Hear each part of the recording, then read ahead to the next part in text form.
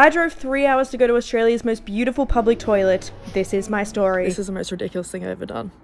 This magical mystical toilet is located 3 hours north of Brisbane in Maryborough. And if we're gonna drive 3 hours to go to a toilet, it may as well be the best pee of my life, so I'm stocking up on all the liquids. And then we made it. We were first told to go into the men's bathroom and holy shit, this is all hand painted. What? And then we quickly got told to leave because there was a man that actually needed to use the bathroom.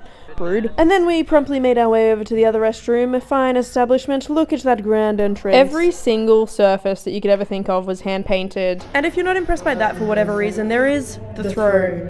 Hey MTV, welcome to my crib. This is my golden toilet where I poo and pee. That's it. The golden toilet for me is the best thing I've ever seen in my life, and I will be making it the 8th wonder of the world. So it was time to give her a go. It is time to do the golden poo. A moment of privacy, please.